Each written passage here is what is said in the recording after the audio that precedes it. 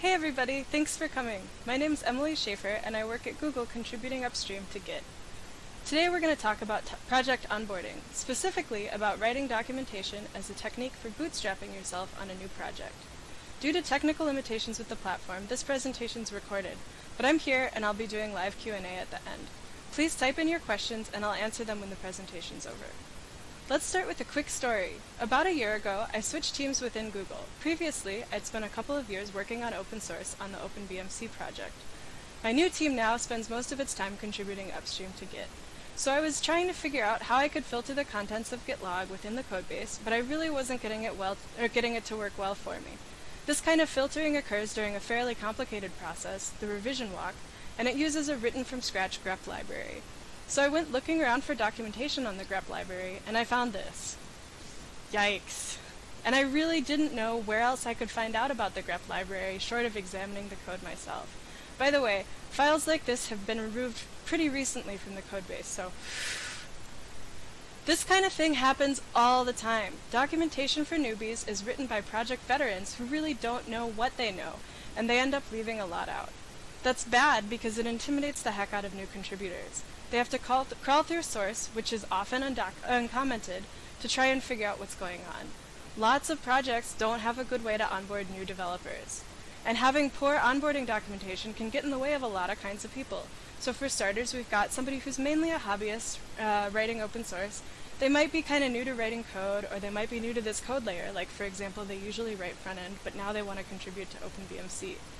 Second, we've got a professional developer who just started on a new team and wants to succeed. It's not just a bad team that doesn't have this documentation, by the way. Documentation is really hard, and nobody wants to write it once they start writing code. So lots of teams have bad documentation. And finally, we've got a manager or a team lead who wants to know how to onboard their new developers quickly. They don't want to spend a lot of veteran developer time relating, sort of eldritch lore that nobody writes down. These people can all find their answers by writing or by asking their new hire to write documentation. And specifically, I mean tutorial documentation. Wait, tutorials? Let me back up. There's 4 main kinds of documentation. You might write a how-to document to document your release process. You might write an explanation to document the root cause of a bug. You might write a reference to document your API. And finally, you might write a tutorial to allow somebody to learn from zero about a project, module, features, so on. How-tos and tutorials seem kind of similar, but in fact the scope of the how-to is narrow. It tells you how, but it doesn't tell you why. And the why in the tutorial is really what's vital to the deep understanding that you need to get rolling and be productive on your team. By the way, these 4 quadrants are pulled from a really great blog post on the types of the roles of each type of documentation, and I link that at the bottom here. You should totally read it. So, why tutorials? Let's talk a little bit more about why they're so great. For starters, I've maintained a project before, and if I open up my Garrett queue and I see someone had written documentation for my project, I would be so excited. Now I want to work on the review with this person. I want to get their fantastic documentation checked in. You're saving future me time. I can explain with a link instead of a paragraph now. And usually, I would ask for a show of hands for this, but just think. Do you like it when a project has great documentation? And how many projects that you've worked on have had great documentation? It's pretty common that projects need it. Finally, when you're making yourself known with the new kind of work, this kind of work actually starts to build your reputation in the project when it comes time for you to actually submit code. So, when you're adding a new feature, if you're like me, you kind of chameleon code. You look for something that does something similar in the project or in Stack Overflow, and you tweak it until it does what you want. But do you understand why that works? Do you understand why you needed to make the changes that you did, and how that'll impact the rest of the project? This is especially helpful with legacy codebases that have a lot of history that you need to untangle. And once you understand the architecture this well, you'll identify other things that you can change or add and have a lot easier time doing so. And finally, this lowers the barrier to entry for others. So now it's really clear how I get started. And by the way, explaining to a non-expert is a really fantastic way to learn for yourself. Like maybe in your past you've explained a homework problem to a peer. Your own understanding grows when you do so. More contributors is really great, especially if they're qualified contributors. So this is really important work that you can do. Okay, so we're sold. We're going to write a tutorial. But when is it appropriate to write these? If there's already tutorials, of course you don't want to write more tutorials that cover the same ground. Instead, you should walk through those tutorials yourself, and you should make edits if you don't understand something. You can do this when you don't really know how to do something yet. But this way, you can make a really huge impact right away. Everybody loves documentation, and you're easing the path for the next newbie. And it's also really good when you're new because you don't have any prior knowledge, which means that you don't have any prior assumptions, and you'll definitely explain all of the details that seasoned team members take for granted. For example, one-time workspace setups. But hang on, why am I writing the definitive guide for something that I don't know anything about? What if I make a mistake? You kind of feel like this, right? It's a little scary. The best way to get the right answer on the internet is not to ask a question, but to post the wrong answer. That's Cunningham's law. It's an axiom attributed to Ward Cunningham, inventor of the wiki, and you've probably experienced it if you've ever opened Stack Overflow before. When your tutorial is reviewed by fellow contributors, coworkers, boss, whatever, they're going to find mistakes, they're going to find inefficiencies and misunderstandings, and they're going to fix them for you. Maybe you didn't have the contextual knowledge to phrase the question. Maybe you didn't even know that there was a question. So when you iterate on your tutorial, you can include this new information and you can rejoice that you learned something new. So how do I write one? The first thing that you want to do is figure out what you want to write about. A decent exercise is to watch for questions that you ask your coworkers and you get any kind of answer that isn't just a link to documentation. These can be specific to the codebase, like how do I add a new command to Git? And this way you can cover some of the project architecture and the best practices, or they can be general to the whole team, like how do I make a change to production? And that might include some explanation of the version control, the development environment, review process, code lifecycle, so on. Or they can be somewhere in between, like how do I run the test suite on my machine? And this way you get a little bit of both. You get the test environment set up and you get the test location in the source code. For the rest of the talk, we'll follow along with an example, a tutorial that I wrote for brand new Git contributors on how to add a new Git command. And I've got the link just actually up here in the sidebar. So now that you asked a question, you'll go about answering it for yourself. And as you do so, you can write stuff down. You can treat your tutorial like a journal, like, first, I added a new file in the source directory. Then I added the entry point to lib/api.h. And finally, I built it with make. If you need to go digging for something, you should teach your reader how to dig. If you simply answer the question for them, you're robbing them of the opportunity to learn how to learn in the scope of this project. So for example, you could say, if you grep the project for function name, you'll find it's called in module.c, which grepping again shows that it's invoked by api/handler.c. If you need to ask something, the next person will too. And so if you have a question, you should write it down. Even if there's already documentation, you should consider merging that documentation into your tutorial or linking directly to the other documentation. And by the way, if you're not really sure how to ask your question, like do I use the mailing list, do I use IRC, do I use a Usenet forum, you should write that down too. If you're frustrated figuring out how to do something, try and remember that you're the last person who's ever going to feel frustrated that way. If a concept didn't make sense to you until you reached a eureka moment, you should try and summarize the key pieces of your eureka in the tutorial. This kind of happened with me, figuring out what the different Git objects do. Don't worry too much about making a mistake. Usually, if you're wrong about something, that means that the documentation is wrong, which is what you're fixing. Your coworkers are going to help you out when review time comes around.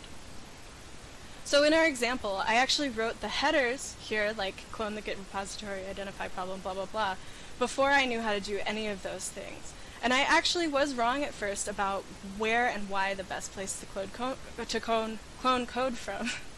That was subject to a little bit of quibbling during the review, so it happens to everybody. Speaking of reviews, that's actually what comes next. You finish your tutorial, now somebody can read it and they can go on a fantastic voyage from zero to working code using your document. So next you can send it in for review. Well, first, if you're not sure how to send it to review, or if the contributing doc isn't very clear, you can add that to your tutorial also. This is especially true if you're working on an absolute beginner's tutorial, like the My First Contributor example that we're referencing. Try and keep perspective when you're dealing with review comments. Sometimes people will point out that you've done something wrong or you've done something inefficiently. That's not your fault. You're new. There wasn't any way for you to know, and that's why you're writing it down now. The code review process can actually be pretty intimidating, and it's easy to start feeling like reviewers are attacking you. Try and take a break, shift your perspective, and realize that review comments are actually opportunities for you to improve. Unfortunately, sometimes that can sound kind of adversarial, especially if you're not used to reviews, like, why didn't you use X? Or wouldn't it be safer to do it like Y? It's okay that you didn't magically know that this API existed. That's like the point of the exercise. So here's some examples of some review comments that I received when I submitted my PSUH tutorial to Get Upstream. They sound a little bit scary, so let's see if we can rephrase them. This first one we can actually transform into, hey, I didn't know that there was a bash style document. I kind of thought it was the Wild West, so now I know. This second one, at this point, I have been working on OpenBMC for quite some time, which is written in C++, and in C++ you can just sort of say function, method, whatever you feel like. They're pretty much interchangeable, and so I figured they would be in C. Not so much. So I learned something new. And this last one, I actually didn't know about this checkdocs tool until the reviewer brought it up, so this was a neat, cool new tool that I could add to my own toolbox and start using. And I can put it in my tutorial. So try not to think of your code that generates review or comments as being careless mistakes. They're not careless mistakes. It's just stuff that you didn't know yet. This takes a lot of practice, but it's worth it to get the most out of your reviews. Let's talk a little bit more about code reviews in open source because they're really important. It's not that uncommon for companies to have slim or zero code review on their own code that their own employees write. I've been in a few companies like that. And it's really not uncommon at all for those who are new to the software industry, like graduating students or engineers who are just changing roles, to be unused to the code review process. But open source projects do a ton of code review. When you're writing code at work, your coworkers kind of know you. They know that you passed the hiring bar for your company, they know your background, they know, all kinds of stuff about you. But in open source, you don't bring that reputation with you at first. So it's really important to make sure that your code is something that the project really wants. And second, has everybody heard of lottery insurance? You're insulating against an unexpected sudden event that results in you, the developer, no longer being associated with the project with no way to contact you. Like, for example, you won the lottery, you bought an island to live on, but there's no fiber, so you can't get internet on your island. In open source, this is even more important than within your own company. Contributors come and go, especially those who contribute in their free time. And the project really can't be sure that you're going to be around next year to answer a question about your code. So it'd really better be easy for somebody else to take care of it after you're gone. And finally, within your own company, you can be at least reasonably sure that the developer who sits next to you isn't contributing malicious code full of backdoors for her to exploit later. Again, out in open source, you get a little bit less of this kind of assurance. One of the really great ways to ensure security of a piece of code is to put it in front of as many eyeballs as possible, and that goes for bugs too. All of this comes together to make code reviewing in open source really important and really detailed. There's a couple resulting corollaries. Your review is going to be in flight quite a lot longer because your reviewers are maybe off winning the lottery themselves. Your criticism is going to sound harsher in text. We mammals rely heavily on nonverbal clues like body language and tone of voice to interpret our intent, and text really lacks that. So take a deep breath, get another cup of coffee before you decide all of your reviewers hate you. And remember that reviews are an opportunity for your code to improve collaboratively. It's a team effort, so learn a lot and work with the community to make something awesome. So we're back from our tangent on reviews. And finally, it's time to dog food. Dog fooder, this is a common phrase at Google, but it's not really that common elsewhere. It's a reference to the phrase eating your own dog food, and it means something like using the product that you work on. It's a lot more exciting than, it sounds a lot more exciting than it is. Hopefully while you were writing your tutorial, you also generated a bunch of code by performing the tutorial at the same time. But if you didn't, or if your tutorial changed significantly during the review process, it's time to walk through it again. Plenty of folks like to look at a complete code sample to learn, so feel free to add a lot of informational comments, push the topic branch to a repo fork, and link to it from your tutorial, or otherwise share the sample code in whatever way your project prefers. Next, you want to get a bunch of other people to try it out. This is how you make sure that your language is readable and your tutorial is really rock solid. Most of your reviewers were probably people who are already experienced with the project, which means that they aren't really the target audience.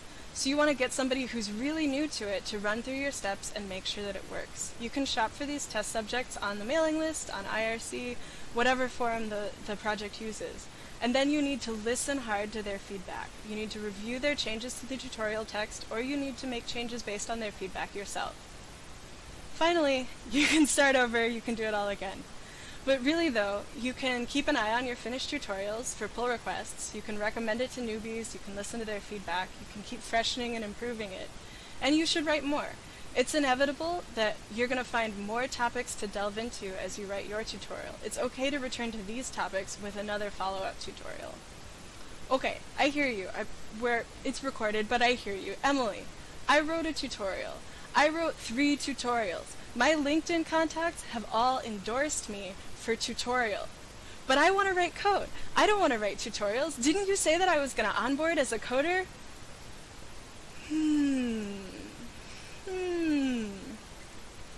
Let's take a look at some of the side effects that your foray into technical writing produced. By examining, I noticed that this function does this, but couldn't it do that instead? By examining the code closely to figure out what it's doing, you notice some inefficiencies or technical debt. Congratulations, you have something you can write a patch for. When I asked why we built it this way, my tech lead said, we should fix that. By asking your team about something that you didn't understand, your team noticed something that really should be changed. Congratulations, you have low-hanging fruit and you're going to benefit your team in a really big way when that's fixed. My tutorial shows how to use the API in a way that seems reasonable, but it crashed. By demonstrating bare-bones use of an API, you discovered a bug, an edge case. Congratulations, you broke an assumption that the project made about its inputs, and now you can write a patch to make the project more robust. My tutorial shows how to use an API in a way that's totally broken, but it worked? By demonstrating that an extremely bare-bones use of an API would not work, you found that it actually does work, a security flaw.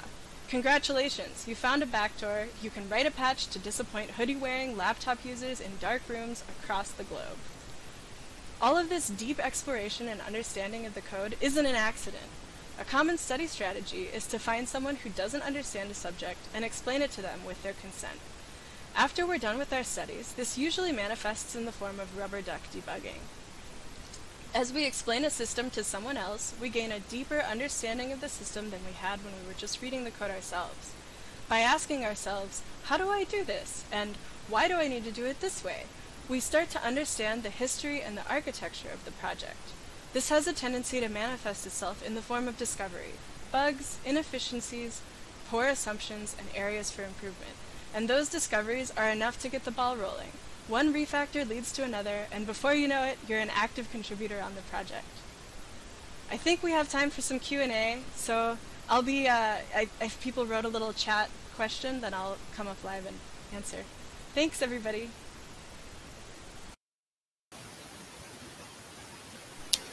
Hey, everybody. Thanks for tuning in. If anybody has some Q&A, I didn't see any come in yet, but I'll hang out in here, and if anybody types up a question, then I can answer it. Thank you.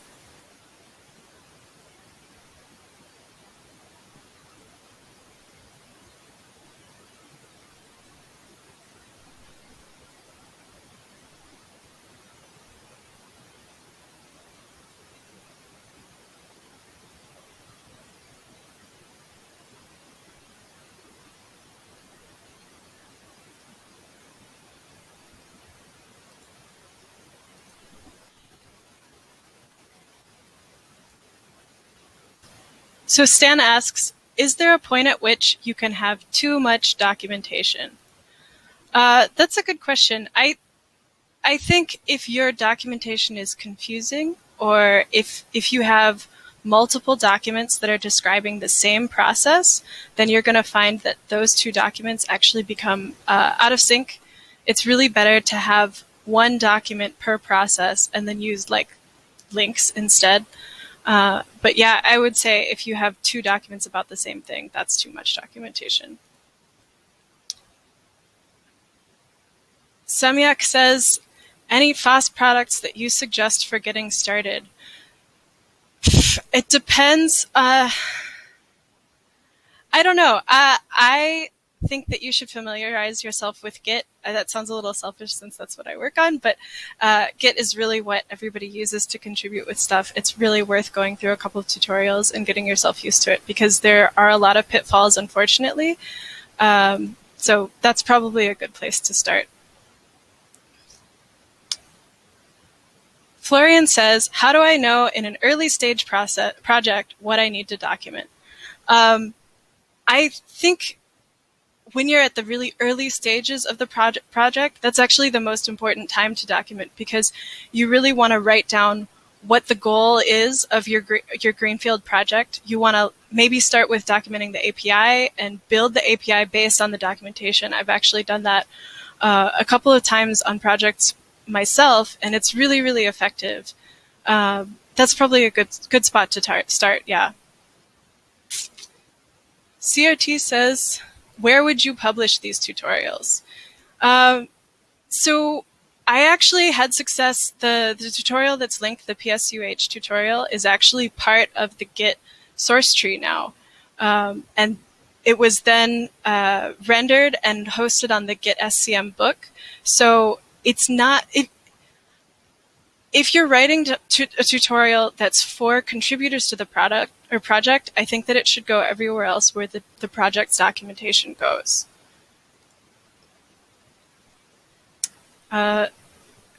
CRTs, oh, I read this one already, okay.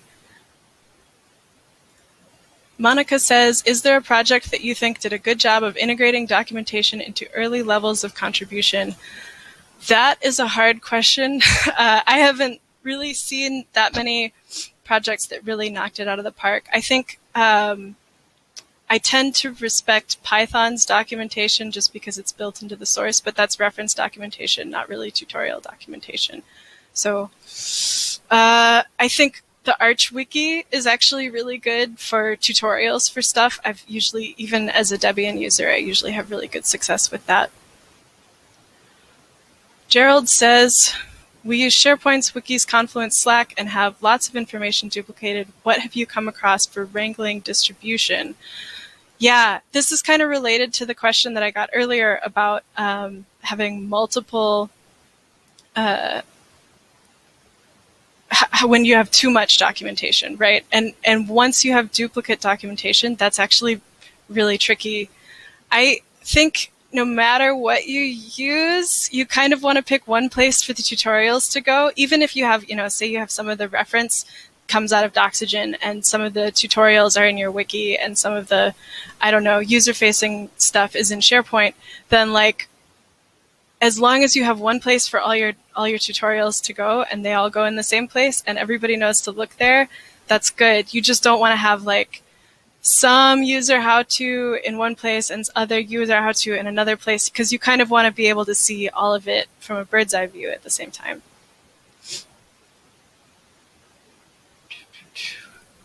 Rodrigo says, how are you handling charts and diagrams? Are you using textual representation for that also? Yeah, that depends. So the Git project uses ASCII doc, which doesn't really do a great job of charts and diagrams. I think that you can maybe like host the asset and then link to it, and actually Git does a lot better with binary blob support now anyways, so that's not really the end of the world. Yeah, it depends. Okay, it looks like we can do another 5 minutes of Q&A because there's a lot of questions here, so woohoo. Matthew asks if I can copy and paste the bit.ly into this chat. I will post the bit.ly link into the Slack chat. Wanda asks, how do you balance technical info with explaining things in an easy to understand way? Wanda, I usually try and fall towards easy to understand over technically complicated. If you find that there's a minor detail of the thing that you're trying to explain and it's really technically deep, that probably means that it's not the right place to delve into it in that tutorial. What I would do instead is actually like write a second one that's got, take a lot more time to explain this complicated technical thing, and then link out to it.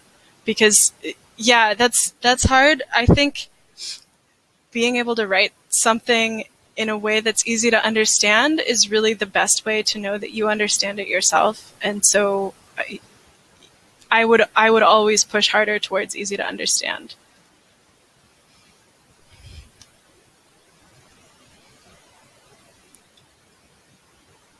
Florian asks, what do I think about Java-like Javadoc-like documentation?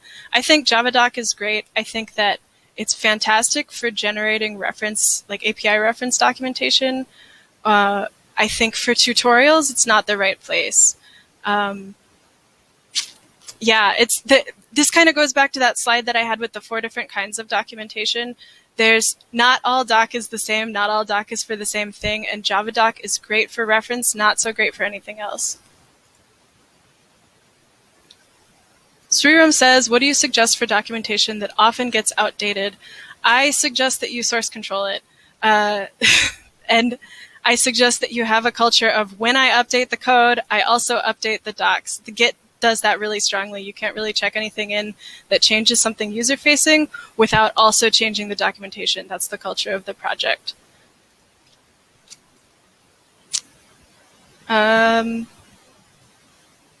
Matthew asks, which channel will I post? That's in the channel 2 track open source project updates. Open source project updates. Okay, I think that's all of the questions. So thanks everybody for coming. I'm so glad that everybody had so many questions. Have a great conference.